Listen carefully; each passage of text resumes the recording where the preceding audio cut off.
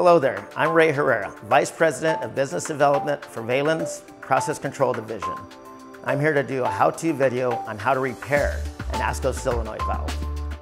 An ASCO solenoid valve should be checked and cleaned regularly, the frequency depending on the severity of the service. To repair, check, or clean an ASCO solenoid valve, first remove the coil.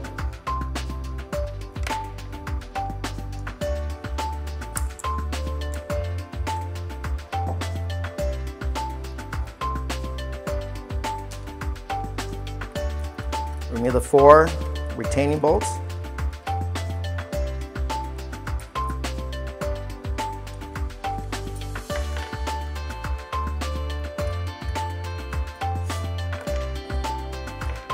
Remove the internal parts carefully.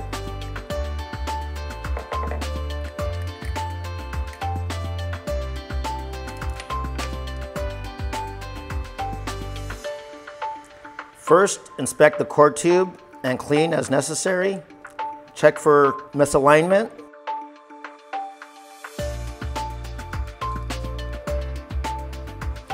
Check the core plug and clean, and the seating seal and the spring.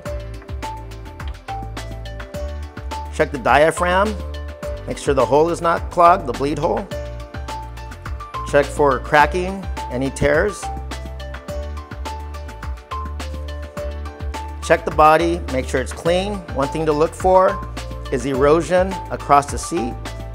This is a new solenoid valve, so we don't have any issues. Body O-ring, check for cracking and tears. These parts are new, so I'm going to reassemble the solenoid valve.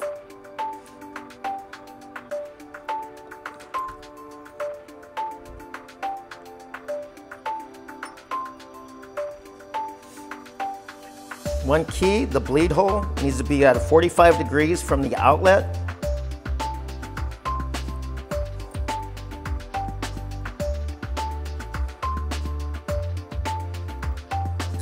Reinstall the body bolts.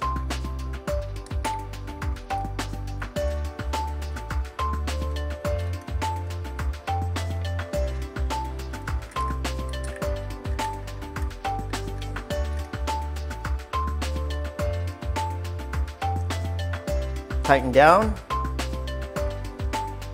Don't forget the coil spring. Make sure it springs. If it's flattened out, you can bend it because it needs to retain the coil.